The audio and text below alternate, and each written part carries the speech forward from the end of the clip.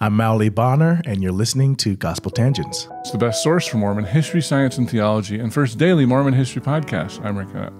I'm excited to have Grammy Award-winning artist and director Mauli Bonner on the show.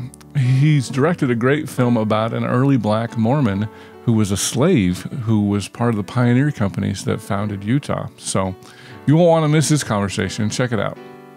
Welcome to Gospel Tangents. I'm excited to have my first Grammy Award-winning artist on the show. Could you go ahead and tell us who you are and how'd you get that Grammy? Yes, Mauli Bonner. And the Grammy came from writing on a Gladys Knight's gospel album, One Voice gospel album. Oh. Yeah. Gladys in Vegas was in my family's same ward growing up. Oh, really? Yeah. Did you grow up in Vegas? I did. Grew up in Vegas. Wow. Yeah. So So she was Running in our ward. Rebs, is that your team? No. Oh, yeah. Running Rebels. That's right. Is this the Larry Johnson years? Yes, it is. It is. the good years. They were very good years. Yeah. So we did music later on though, because she ended up being my manager, which is also interesting. Gladys Knight was your manager. Yeah. Oh my God. I know. So I was in a man group. People say boy band. I don't do boy bands. I was in a man group. So I was in a man group, and she was our manager, and that's just how I ended up getting involved with her with songwriting. And so I wrote on her gospel album. Now I'm going to have to talk to you. I would love to get Gladys Knight on here. She's incredible. She's a legend, living legend. Oh, of course. Yeah. That's awesome. Well, very good. And it's not just Gladys Knight you've worked with. Katy Perry, Ariana Grande. Yeah. I mean, so L.A. was where I went after Vegas. And, my mom grew up teaching voice and everything. And I learned the voice just because I grew up in the home and she made sure all the kids learned it. So when I moved to L.A. to do music for myself, artists would come up to me and be like, hey, can you help me with this? Help me with that? And I was like, yeah, sure. Just unknown artists. And then it became known artists, and then it became reality TV shows. So I just kind of became the guy to develop artists. And so, wow. Katy Perry, Kesha, and then songwriting, as well with like Gladys Knights and Stevie Wonder, stuff like that. So you've hung out with Stevie Wonder? Yeah. Oh working on his gospel album. Really? Yeah. It's great. Wow. Yeah.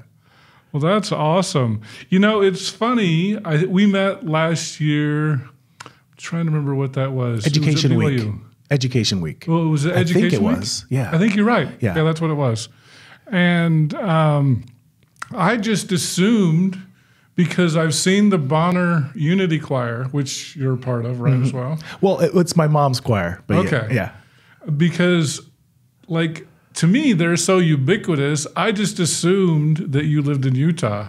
So I texted you a couple weeks ago, and I'm like, hey, we need to get together. We're going to talk about your movie, which we're going to talk about in a minute. And then you texted me, you're like, well, I'm flying in at this time. I'm like, you don't live here? Flying in. Yeah. People think I live here because I'm honestly, I feel like I'm here just as much as I'm in LA, because I'm here like every other week. Every other week I'm here, and I just kind of book up my day. And so I'm just happy that my day is for you. So this is great. Well, we appreciate it being here. So not only you're a Grammy award-winning artist, but you're an award-winning filmmaker. Tell us about your film. I'm taking that in because, I still to this day feel like people are like, so you're a filmmaker. I'm like, no, I just made a film, even though the film did so well. It did so well. So gosh, I don't know how far back you want me to start with this story, because it just began with me learning about the history. I learned about early black pioneers because I had heard of a few, but I didn't really know, I had heard of Elijah Abel, didn't know who he was, but the name sounded familiar. This is just like 5 years ago. I knew of Jane Manning James, knew a little bit more about her, but that was basically it. But as I learned more and more, at the B1 celebration in 2018, the church put on celebrating the 40th anniversary of the priesthood. One of my listeners gave me a ticket, so I went to that. No way, you were there. Wasn't that incredible? All of our family coming out on that. It was incredible. Oh man, it was a really special event. And your mom's choir was there. Yeah. And Gladys conducted a choir. Yeah, it was awesome. Anyway, so it was at that event that I was learning like everybody else. I'm like, what? Who is this? Green Flake? I was like, enslaved and a member of the church? Enslaved by another member of the church? Like, it was just blowing my mind. Yeah, I bet. Yeah, and so I honestly felt embarrassed. It wasn't like, oh, great information. I felt like, I should know this. Why don't I know this? You know, especially me being black in the church. My whole life, I've grown up in the church. And I don't know these things. And I've had people ask me questions and I don't quite know how to answer them. And so it just switched something in me and I just dove in, and reading turned into writing. And a month later, I had a couple hundred pages and 10 songs. And I was like, I think this is a movie. That was the beginning of it. Yeah. Well, very good. So the name of the movie is? Yeah, his name is Green Flake. We wanted to make sure that people knew, or I wanted to, me and Arthur Van Wagenen actually, wanted to make sure that people knew that Green Flake was a person and that we don't forget his name. Because when you hear Green Flake, you think, what's a green flake? You know, it's not a typical name, right? Right. And so his name is Green Flake is the name of the film. We ended up shooting the film 3 months after I wrote the script. And it was an incredible experience because it was just miracle after miracle just to even get it done that quickly, you know? Mm-hmm. Yeah. Well, and I don't know why, but race and priesthood issues is one of my favorite topics. It's February. It's Black History Month. And, I've known about Green Flake for at least a decade. And so I'm always looking for stories that people don't know. Margaret Young, she was my first interview ever, and we talked about Jane Manning James. Mm-hmm. My second interview was with Mark Staker. We talked about Black Pete. Yeah. It was February. Wow. This is actually the 9th anniversary of my podcast. Wow. Congratulations. Happy anniversary. Yeah, thank you. And so I'm always looking for, these stories you don't hear about. And Green Flake, we have not covered at all on Gospel Tangents. Oh, wow. Maybe a little bit in passing. And so this is going to be great to have a film dedicated kind of to the Green Flake. So for people who don't know, maybe haven't heard the name, tell us about Green Flake. How did he grow up and all that sort of thing? Yeah, so Green Flake was inherited by James Madison Flake inherited. That's such a weird word. I know. It's crazy, right? And for that to be so normal back then. Right. So he was inherited by James Madison Flake. His father gave him to him around 11 years old. Mm-hmm. And so he spent some time in his youth in North Carolina and Mississippi. And around the age 16, they made their way, the Flake family and Green Flake, made their way to Nauvoo. And Joseph died right around the same time he came into Nauvoo. Green had joined the church. Do we have any idea if Green knew Joseph? We don't know. We don't know. There are some who have said that he was there when Joseph was there for a short period of time, that he served as one of Joseph's bodyguards. And there's those who say we don't know anything, so we don't know. And I'm sure over time, more things will come up, There'll be this letter that we've been waiting for or something that can give us more information. So we're not sure of the connection between them. Green Flake builds a home for his enslavers in Nauvoo, which also sounds crazy. He's a young teenager. Mm-hmm. He builds them a home. He's a member of the church at this time because back then the policy was you have to have the permission of the enslaver to preach, for the missionaries to preach to the enslaved. And so if they said it was okay, then great. And then you preached to the enslaved. Green was preached to. He chose to be baptized. So he's a member of the church at this time in Nauvoo. And Brigham Young becomes the leader, not the prophet at the time, but the leader of the church. And he says, we're going, we're heading to Utah. And Green Flake was put to be a part of this vanguard company. And in that vanguard company, there was someone who had to drive the first wagon, at least coming into Salt Lake, and that was Green Flake at 19. Now, when I think of that and then the number 19, you think of a missionary. Right. You think of these, our sons, our brothers, our sisters at age 19 doing incredible things, and he was enslaved, driving the first wagon on this epic pioneer trek. And for me, it forever changes trek, to know that there was an enslaved man carving that trail for those to come through. And yeah. So there's a story, and I think Paul Reeve ruined it for me. I don't know if you heard this. He's ruined a lot of things for me too. We love Paul. Yeah, exactly. Honestly, yeah. But the story was, I think Margaret Young told me this, that when Brigham Young was coming into the Salt Lake Valley, Green Flake was in his wagon, and it was he to whom Brigham Young said, "This is the place, drive on." Right. Have you heard that story? I have heard that story. Is that a true story? I don't know. Yeah. I don't know. And so Paul thinks it might not be. And right. I'm like, come on, Paul, that's a great story. I know. Come on, Paul. Enough with the historian stuff. No, but it might be, but it may not. But either way, we know that when he did say this is the right place, it could have been a question mark. This is the right place? Who knows? Because he came after.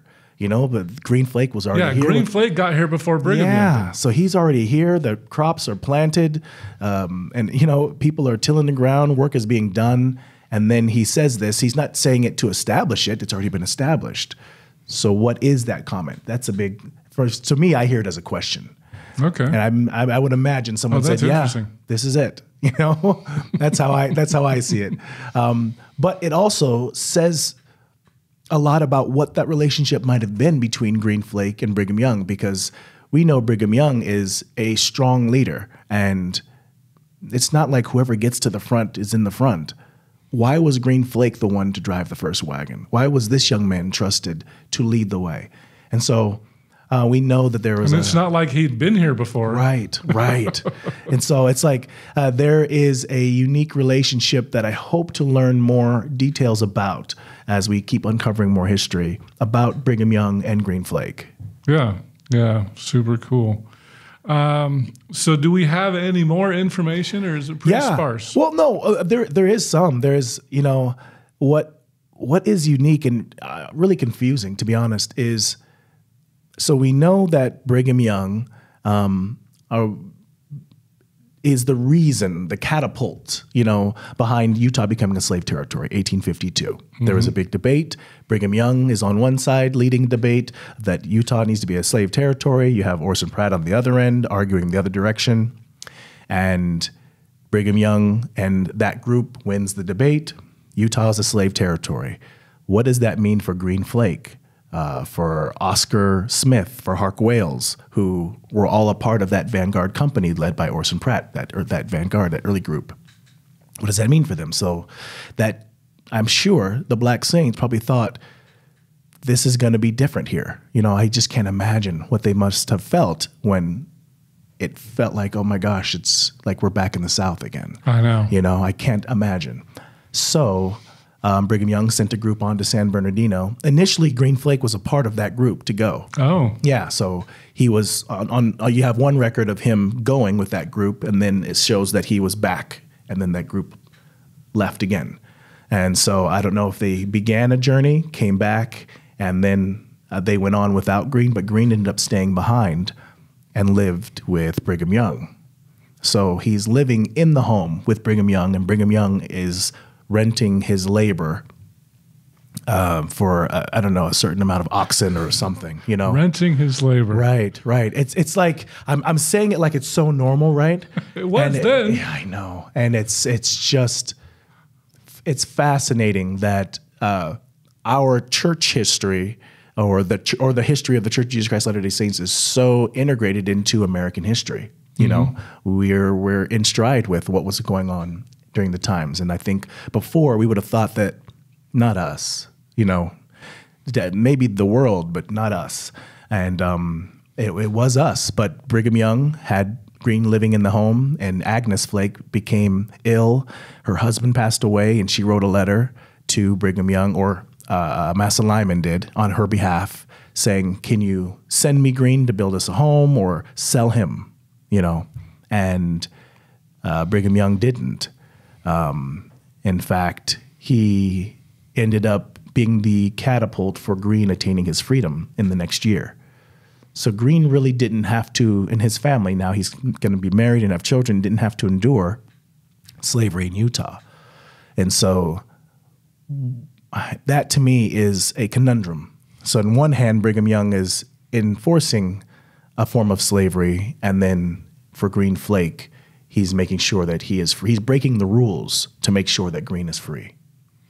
Well, that's very interesting. Paul's got a book coming out this year, hopefully this year.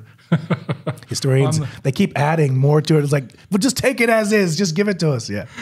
So it's on the 1852 legislature. I've talked to Paul previously about this a little bit. He gave a presentation at MHA 5 or 6 years ago. I don't remember when it was, along with Christopher Rich. And Christopher's a lawyer, and he was making the case because Brigham Young was arguing we need to have slavery. Christopher Rich is trying to make the case that the act in relation to service was a form of emancipation? Well, not emancipation, but gradual emancipation. So, I mean, I've talked with other people. Sally Gordon was like, but Illinois had, in fact, the statute was based on an Illinois statute. Yeah. And we do look at Illinois as generally a free state. And so I do wonder, do we need to relook at our history? I know you had said in a previous interview that Utah was a slave state from 1852 to 1862. Yeah. And, you know, Brigham Young freed Green slave. Do we need to change the narrative that, yes, Utah was a slave state, but they were looking for gradual emancipation? Yeah, if you're looking for more detail, but it doesn't change anything for anybody who's enslaved. You can call it whatever you want to call it and add whatever things. Am I free to go? No. Okay. You know, and so, yes, there are levels of slavery and servitude, but for that group that came into Utah, it had no difference as to whether or not they were free to go. Okay. Yeah. So it doesn't really matter? It doesn't matter unless, you know, there's never a civil war and Abraham Lincoln was never president. So if that never happened and America chose to do slavery for another 30 years, you know, beyond most other countries, then it does matter, because then you do have the children of the enslaved, because in that servitude law, an act in relation to slavery, then they would have children that can be free. But it didn't really apply because so there wasn't enough time. So it didn't apply to the people now, but their children would have been free. Right. Okay. Yeah. And there was other things with it, you know, like they can choose whether or not if they're saying I'm going to sell you here, the enslaved person has a say in that. If they're like, I do not want to go there. Then Brigham Young tried to make it a more compassionate form of slavery, I guess. There's that story about Biddy Mason in California, who sued for her freedom, and won, and she was enslaved by a Mormon. Right. Robert Smith. Yeah.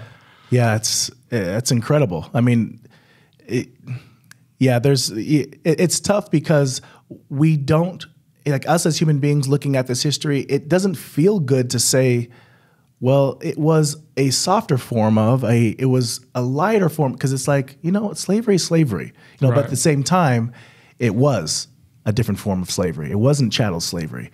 It wasn't what we think of when we think of what was happening in the South, you know.